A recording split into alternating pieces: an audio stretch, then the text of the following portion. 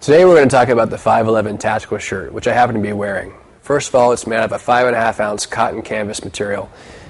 Cotton canvas just means that you have the same thread count going vertically as horizontally, so in case you snag or puncture the material, it'll bind it on itself versus unraveling or fraying. Up at the top, I have a double reinforced collar with hidden button-down collar stays. We do triple needle tailoring, or 3 rows of stitches anywhere where there's extra material that comes together, so it's an extra reinforced material.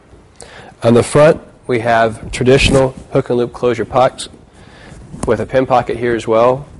Hook and loop closure pockets that do blast out if you need the extra room. Otherwise, it has an internal pleat which lays flat and gives you that neat, clean, professional appearance.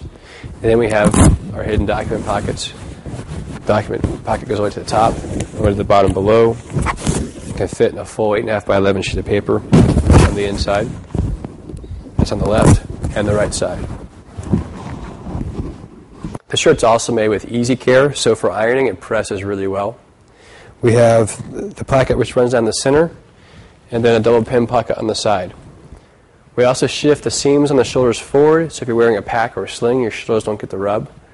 We have double reinforced elbows with a 3-button cuff. And then if I undo this cuff at 4 rolls, it'll integrate with our loop here on the side. So that way, if we are all going to go long sleeve, we all look uniform. And then if we're all going to go short sleeve, we can all maintain the same uniform metric with the same length for a short sleeve garment.